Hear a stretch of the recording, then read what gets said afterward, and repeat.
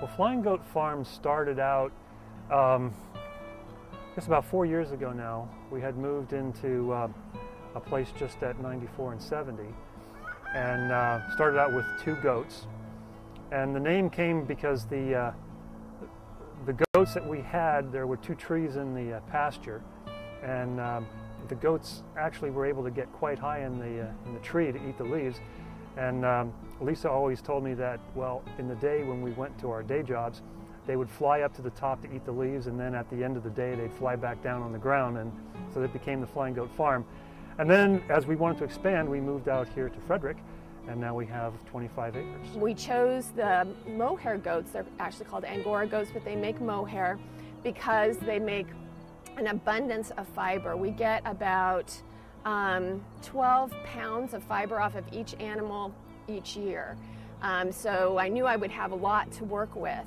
And I really love to spin and dye it, so getting animals that have some colored fiber and are also white so that I can dye was a motivation for that. We have 2 types of chickens. We have a Rhode Island Red and an Araucana.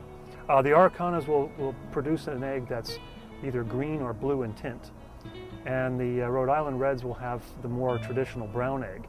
So the difference that you will notice when you take a look at the eggs on the inside is that because our chickens are free to roam during the day, the egg yolks are going to be a lot more yellow to orange than you will find from a store-bought egg. We have about 68 layers right now, and we have some baby chickens that are coming online.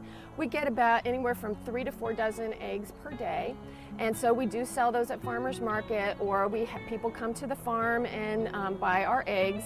They are raised organically. We're in transition to move to be certified organic. We're not quite there yet. It's a 3-year process, and we've only been here for 2 years. We also have fruit. We have the pears, peaches, apples. We have berries, various kinds of berries, blueberries, raspberries, black raspberries. We have cherries, and we're growing some new hazelnuts, so we're hoping to get some nuts as well as fruit. I had some exposure to farm life as a boy, as my grandfather had a farm, and we had some time that we could spend up there.